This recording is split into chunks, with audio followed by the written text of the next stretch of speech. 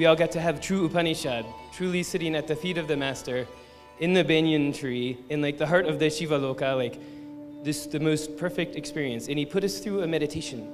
And I'm not of a spiritual authority to say exactly what happened, but I do have the microphone, so I can say what it felt like. It really felt like he took us out of here and took us to another loka, like we went to another dimension, a higher spiritual plane. And we were with Dakshinamurthy himself and having the most profound discourse. Even without saying a word, it was the most profound discourse, and we were just there in a meditative state. And at the end, they said it was like several hours, but I had no idea. It was a minute, it was an eternity, it was everything.